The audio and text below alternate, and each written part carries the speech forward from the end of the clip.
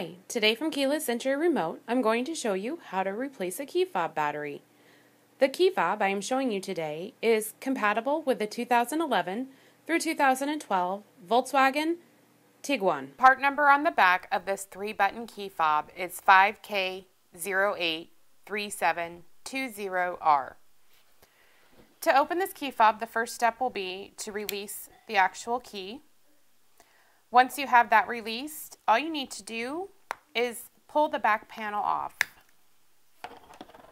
Once you have the back panel off, you'll see the battery is located here.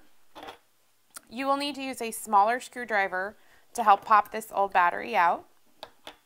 The battery for this key fob is a CR2032.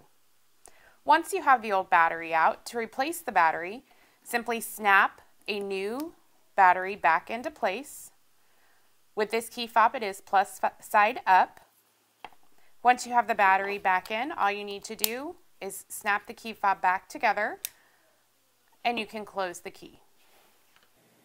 If you need to order a replacement battery or an actual key fob remote, click on the link in the description below or visit our website at keylessentryremotefob.com or call us at 402-671-5100. Again, you can click on the link in the description below, or you can visit our website at keylessentryremotefob.com or call us at 402-671-5100.